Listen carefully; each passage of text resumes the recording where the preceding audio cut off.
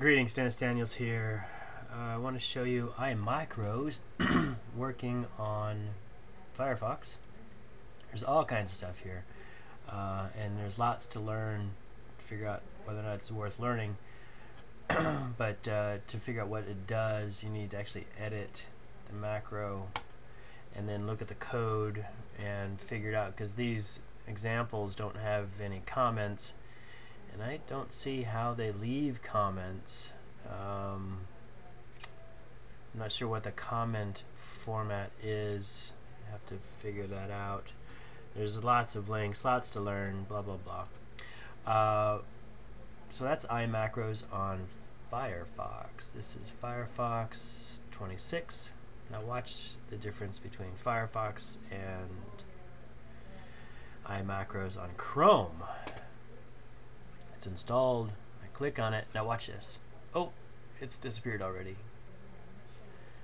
I'm not quite sure how to close. Oh, yeah, close that one.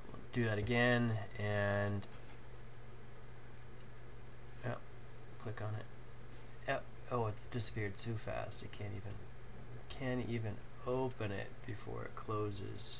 There it goes. Now watch. I expand it, and I'm not doing anything. It just collapses on itself. I'd say that's pretty darn useless. Yeah, and watch, it just shrinks down to nothing. Let's see if I can open it up again and watch. Yeah, this is Imacros, and it's broken on Chrome.